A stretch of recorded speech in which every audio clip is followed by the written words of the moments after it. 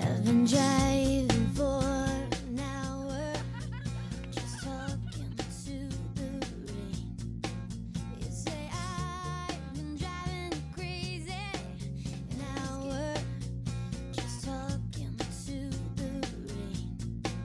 You say I've been driving you crazy, and it's keeping you away. So just give me one good reason. Hey baby, surprise! I have a plan. I've written you letters, and you'll be getting them all sorts of ways. Letters that tell you how I truly feel about you, in a way I felt I could never really say when I was alive. This summer comes a movie about all the things you wish you said and the way you wish you said them. This is crazy, but I feel like he's directing me. I mean, yeah, he's pretty much just laid it out for you. Oh. If I just breathe. Yeah baby, now for the big finish. You'll like this one. I hope it really lets you know how I feel about you. Go over the footbridge, which leads out of the thicket, which opens up onto Highway 15. Go to the rest stop off the highway, the one that's not really safe. Then I want you to turn around and go to the parking lot where we sat all night in your car talking about our plans for the... You remember that night, honey? When you told me you loved me, but that I should give up my dream of making it with my band? Now, I've never been good with words, but I want you to remember what I'm going to say forever.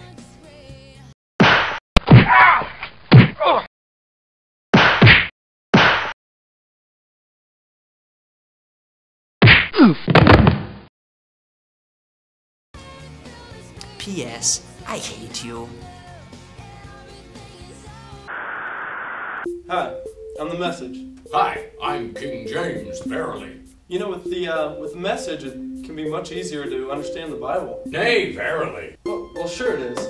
How would you quote Isaiah 1, 6 through 8? I will quote it to you, sir. From the sole of the foot even to the head there is no soundness in it, but wounds and bruises and putrefying sores. And the daughter of Zion is left as a cottage in the vineyard, as a lodge in the garden of cucumbers, and a besieged city.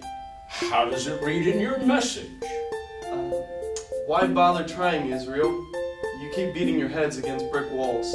Young man, it's impossible to have such an easy translation without a catch. Well, Luke 1:37. Nothing is impossible with God. Impossible? Is that what your text says?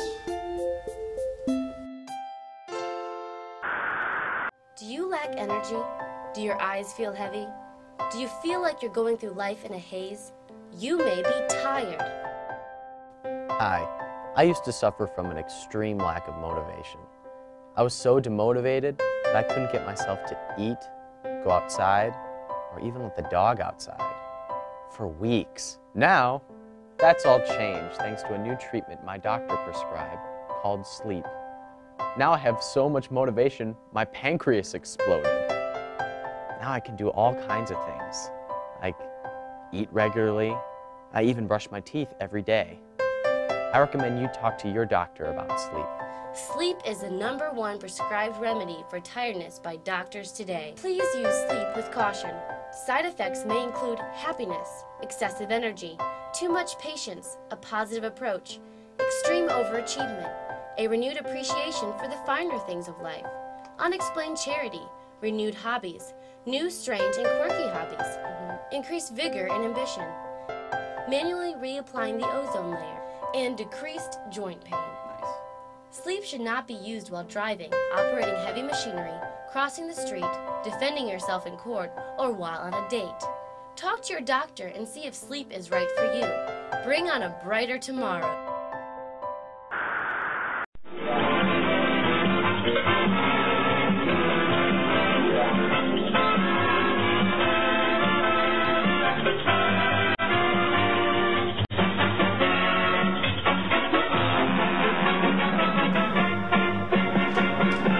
Ruthie, I'm home! Oh, Ricky. Oh, how was your day? Ay, ay, Yay! The Copacabana should have been called the Cuckoo Banana. How was your day, Lucy? Oh, Ethel and I went shopping today, and we bought a few things. Like what sort of things? Oh, you know, the usual things. Milk, eggs, cheese, diamonds, gold, rubies. Wait a minute, Lucy. Where are you getting this money? Oh, well, my part-time job.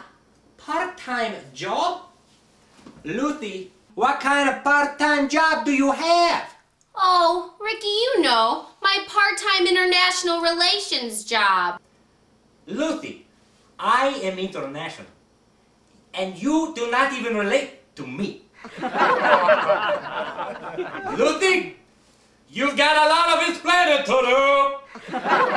Oh, Ricky, well, ever since the demise of the Soviet Union, I've been actively smuggling weapons of mass destruction over unsecured border into the Balkan nations. But I accidentally left the detonator in your car. Do you mean my new garage door opener? Oh. Oh my gosh.